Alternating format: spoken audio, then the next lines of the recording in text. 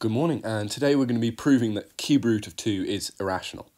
So we're going to be doing a proof by contradiction today, so we're going to make a statement and then find a contradiction to it, and in so doing prove what we're trying to prove, that the cube root of 2 is irrational.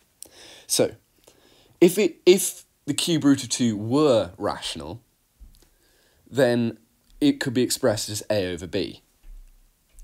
So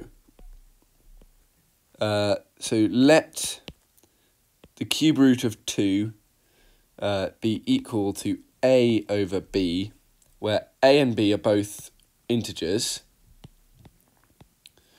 and a and b share no common factors. So I will write that because that's actually very important.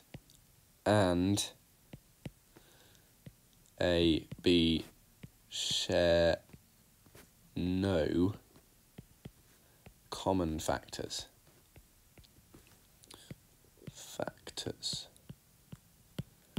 That's important for later, because if we can find a contradiction to this, then it disproves our original statement that the cube root of 2 is rational, and therefore cube root of 2 must be irrational.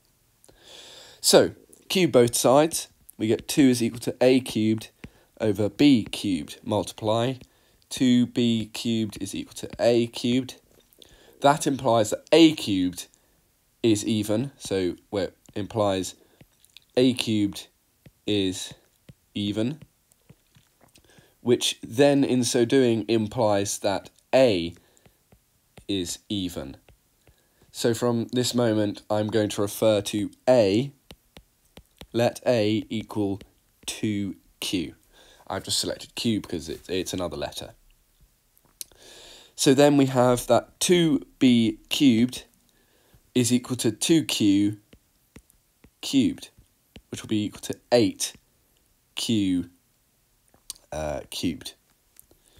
So 2b cubed will be 8q cubed.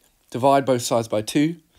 B cubed is equal to 4q cubed.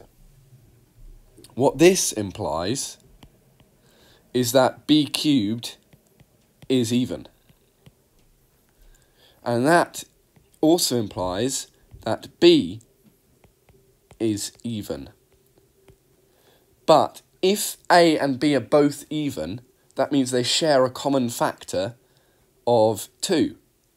So I'll write this as a conclusionary statement. A, b, both even,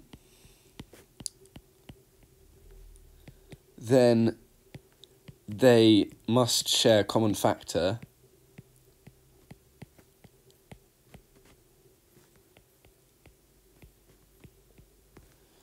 of 2, and this contradicts our original statement, and this contradicts the original statement.